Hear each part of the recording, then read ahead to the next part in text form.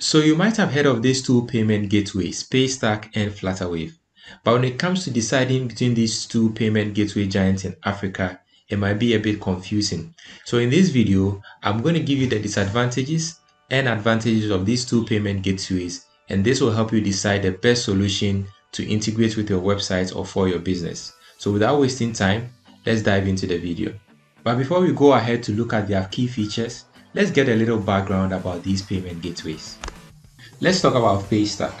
Now, Paystack is a Nigerian financial technology company that was established in 2015.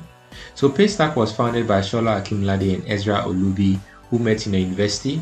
They later went on to work in the banking and IT sector and decided to found Paystack back in November 2015. The company extended to Ghana in 2018, South Africa in 2021, and recently in Kenya in 2023. Now, as of 2021, Paystack had over 60,000 businesses using their platform to collect payments from their clients in Nigeria and Ghana.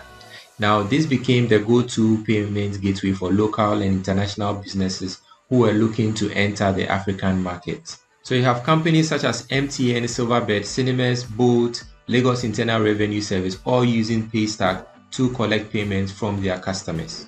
Now let's move on to Flutterwave. Now, Flutterwave was founded back in 2016 by these guys you see on your screens. Now, the company is headquartered in San Francisco, California, with operations in countries such as Nigeria, Kenya, Uganda, Ghana, South Africa, and 7 other African countries. Now, Flutterwave is used by businesses such as Uber, Booking.com, and Flywire to collect payments in the African continent. Now, as at now, Flutterwave has over 900,000 businesses across the world that process their payments using their platform, and also collect payments in over 150 different currencies. Now that we know a little bit about the beginnings and the founders of these two payment gateways, let's dive into the ring and see how these two payment gateways match up. We'll look at these two payment gateways in terms of ease of access, market reach, currency support, and then fees. Now, when it comes to ease of use, Paystack is widely known for its user-friendly interface. Now, if you want to integrate Paystack with your website, it's very easy to do.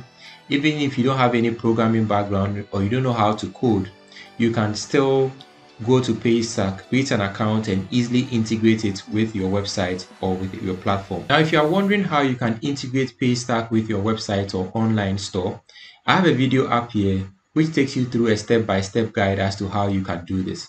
So you can actually check out that video up here.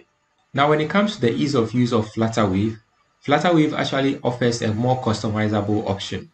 So if you want to actually customize your interface to match up with your brand, Flutterwave actually gives you that option, which Paystack does not.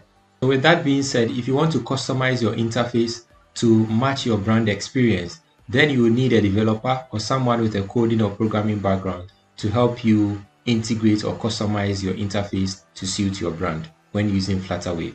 The second thing I'd like to talk about is their market reach.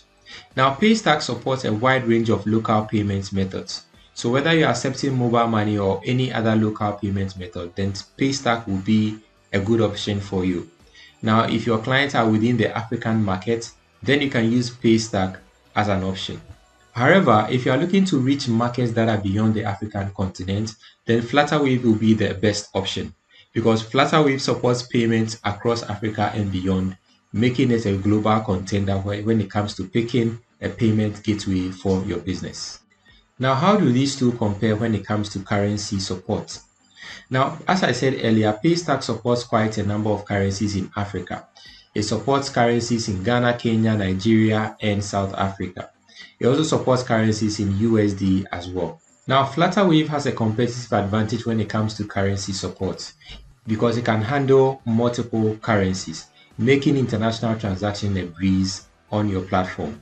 So Flutterwave takes the lead in its multi-currency capabilities when it comes to currency support. Now, the last area where we want to compare these two is their charges or their fees. Now, when it comes to their fees, Paystack has a very transparent and competitive pricing.